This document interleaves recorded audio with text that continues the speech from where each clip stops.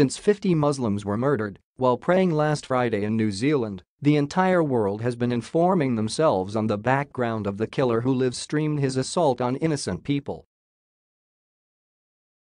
With that knowledge comes some, not so shocking, yet utterly devastating facts. White nationalism is on the rise around the world, and leaders like Donald Trump are giving them strength. Now, the U.S. House Judiciary Committee just announced they are going to hold a hearing on the rise of white nationalism. According to the Daily Beast, the House Judiciary Committee is planning on hosting a hearing in the coming weeks addressing the rise of white nationalism in the U.S. and the hate crime and hate speech surrounding the movement, according to two sources with direct knowledge of the committee's schedule. The white terrorist in New Zealand listed Trump as a person he admired in his killer's manifesto that he posted on the internet before carrying out the brutal attacks.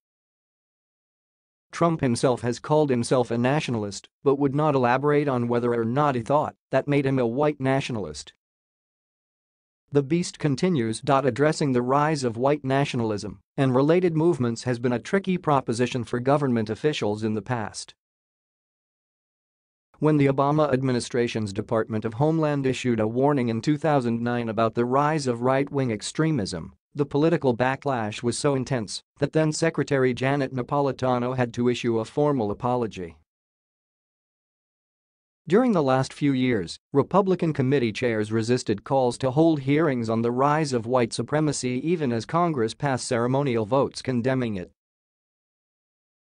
This is a joke, right? Unfortunately, no. This hearing is a long time coming, and now that the black man is out of the White House, maybe we can force politicians to grow a backbone and stand up to the obvious power white people have in this country. Can you imagine black people complaining about a political move and the government issuing an apology? No.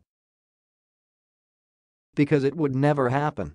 Ever. The Beast reported that individuals familiar with the FBI's focus on the rise of domestic terrorism and the increasing hate speech affiliated with white nationalism told the Daily Beast that the agency is actively working with faith leaders from across the nation to address the threats facing houses of worship. One individual said the FBI's Office of Partner Engagement was heading up the effort to engage with religious communities and educate them on how to secure their facilities. The agency is also engaging with local law enforcement agencies to help develop protocols for identifying individuals who may have the motivations for carrying out attacks on religious institutions. So, for right now, we are just asking the religious people to turn their places of worship into barbed wire fortresses with armed guards. You know, the kind of place you look forward to going to every week. So peaceful. White people are coddled in this country to the point of everyone else having to make accommodations just so that they can continue hating everyone who isn't porcelain. The FBI released the following statement. The FBI regularly assesses intelligence regarding possible threats to the U.S. and will continue to work closely with our federal, state, and local law enforcement partners should there be any potential threat to public safety.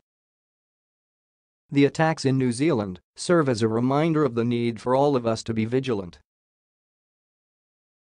The FBI asks members of the public to maintain awareness of their surroundings and to report any suspicious activity to law enforcement.